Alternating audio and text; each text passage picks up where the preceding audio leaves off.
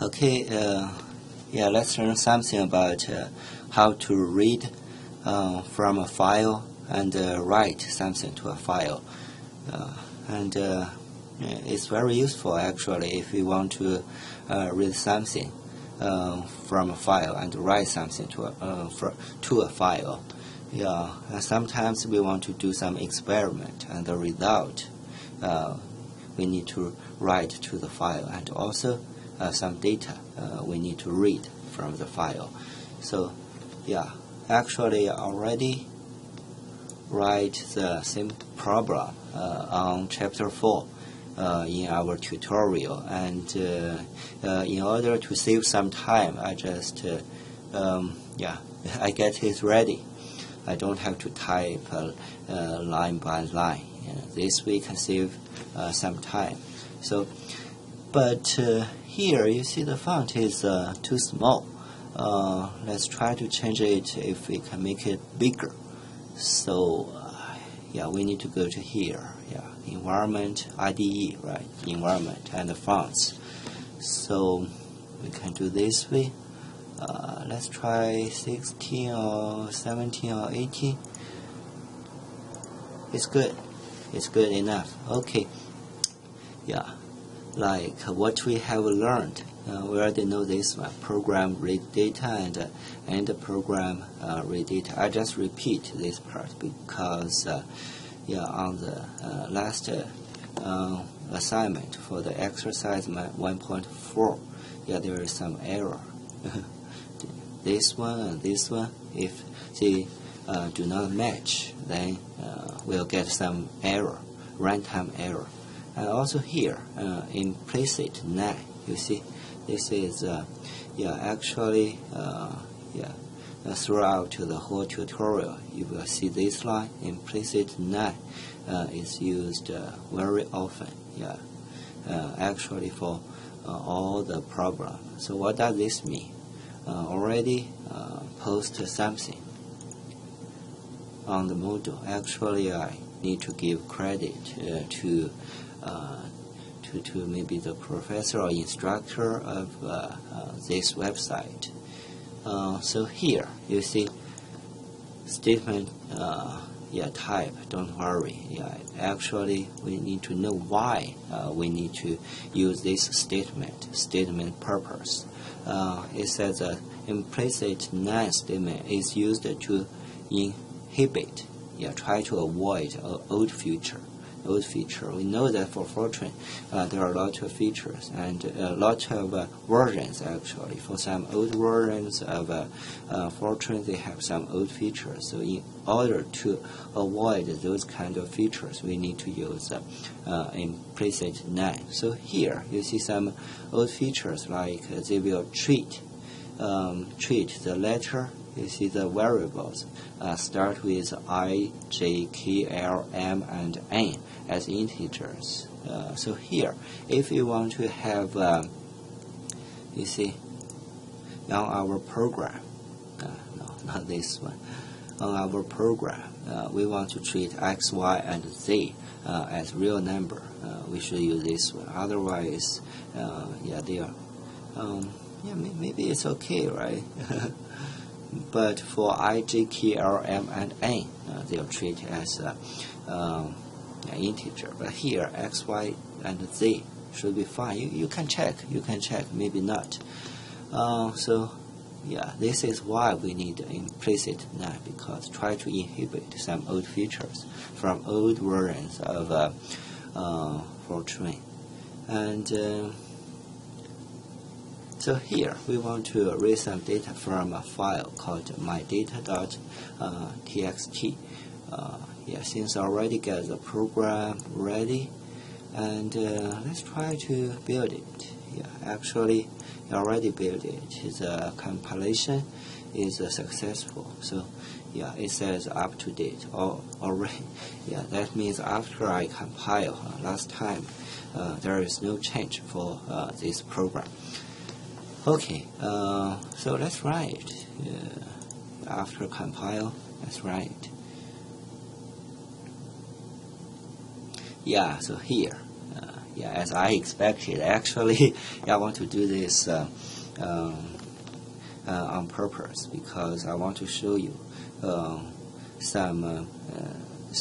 some trouble, and then I will show you how to deal with this kind of trouble, some problem. So in this way, you can remember it in a better way, right? So here, yeah, actually, yeah, we can check where is this file located. Yeah, you see, the Fortran program located in the folder is called.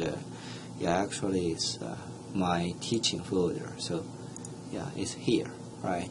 I name this folder as Fortran 95 workspace folder. So here, my data dot txt. My data dot txt. Is it there? Yeah, actually it's nothing, right? It's nothing. So we need to put some data, otherwise cannot read it. Yeah, and I want to introduce something, some tool, very useful. Yeah, it's called Notepad++. Actually, it's very useful for programming language. Yeah, almost all kinds of languages are compatible with this Notepad, and it's very useful. So you can try it. It's called Notepad++. If you Google it, and you'll find it where to download. So here, I just want to show you. It's more powerful than the Notepad along with Windows. So we have 3. Yeah, we need 3, X, Y, and Z, because on the program we need 3 variables. So here, let me do this one. And, okay, so this one, that means we want to read a file. We read some data from the file called mydata.txt, and 10 is the number of the input device. You can put any number. Not any positive number. Any positive number. So since we use positive number 10 here, device number is 10. So if we want to read something, we need to use 10. Otherwise, it will not work. And we want to read the data. Yeah, we have 3 data, right? So the first line will be read to X, and second line to Y, and the third line to Z. And then, yeah, only these 2 lines are new to us. So the rest, we already know this. And yeah, let me build it. Yeah, we did not change anything for the program. Let's see if any error. Okay, you see, we can get real number. How many digits after the decimal point? 1, 2, 3, 4, 5. Doesn't matter. Okay. Let's see. I want to show you something else. Actually, for this part is how to read from a file. And next thing, we already know. Next thing, we need to write to a file. Right? Sometimes we have some data. If we do some experiment, get some data, we want to write the data to the data file, yeah, especially some result from the experiment. So yeah, already did something. You see, we can comment, do a block comment, use this way. Right click and first highlight this part, select this part, and then right click and comment selection. You see, a lot of dollar signs, a lot of money, but it's not. So here, yeah, let's go to next program. You see how to uncomment. In this way, the compiler will execute compile. A compiler will compile this part, and then this part will be executed. So for this one, we name the program as IO2, and also we use implicit num, and we want to have a real number, NUM, num. And so here, something is new. Before, you see, not new, actually open. Yeah, we have open here, right? But here, something is different. You see, before we use mydata.txt, actually the extension is txt, but here, we do not use any extension. Seems like this is a kind of use in Linux, right? In Linux, sometimes for convenience, we don't want to put any extension. Still good, right? So if we do this one, let's see if we have my output file in this folder. No, we do not have. You see, we do not have. So let's try. Maybe if we run the program for this file will be created. And also, how does this part do? This part actually is a do loop. So start from 1 and to 100, since I is an integer. So what's the step size for the increment? Should be 1, right? So for the first loop should be 1, the second one should be 2, third one should be 3, and down to 100, up to 100. So here, what's the calculation? Just do division, divided by 3, and then write. You see, write something. Write what? Write the value of num variable to where? To device 12. You see, because we use device 12. So here, we also need to use device 12. That means if we write something, something will be written to my output file. And then after we done everything, we know that for a program we need to make it friendly. So just print something, give us some message. We know that everything is done. Okay, this is how it works. Yeah, remember we have no file called my output. So here, if we run file, let's see what will happen. Yeah, and okay, yeah, and also still nothing happened, right? Because we haven't run it.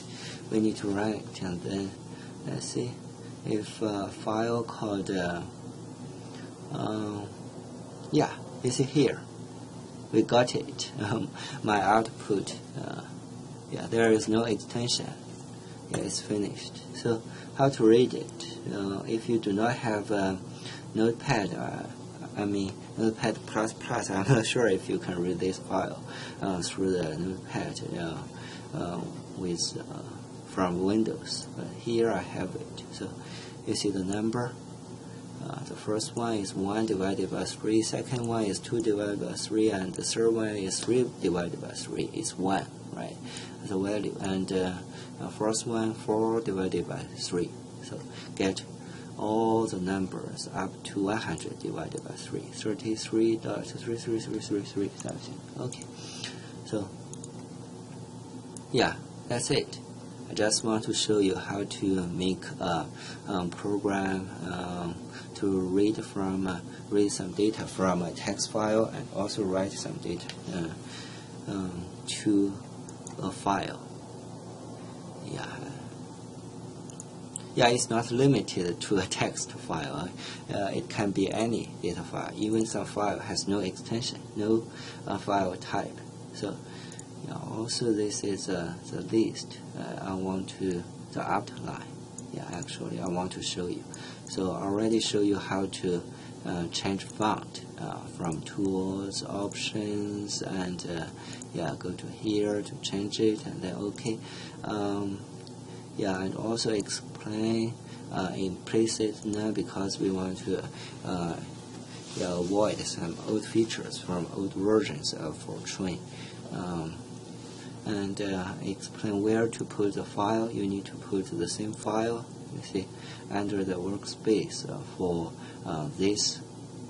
this, you see the program is called chapter4.f94. So should be the same. The data file, text file, and the program should be under the same folder. Otherwise, you need to specify the location, the path, file path, folder path, and also explain what does open mean to open a text file to a device, and device you see here. We use device 10 to read something from device 10, and the values assigned can be assigned to X, Y, Z, and explain read, right? Already explain read, and explain device number. Device number can be any positive number. Okay, that's it. I already finished all the tasks. I hope you enjoyed, and thank you. Bye-bye.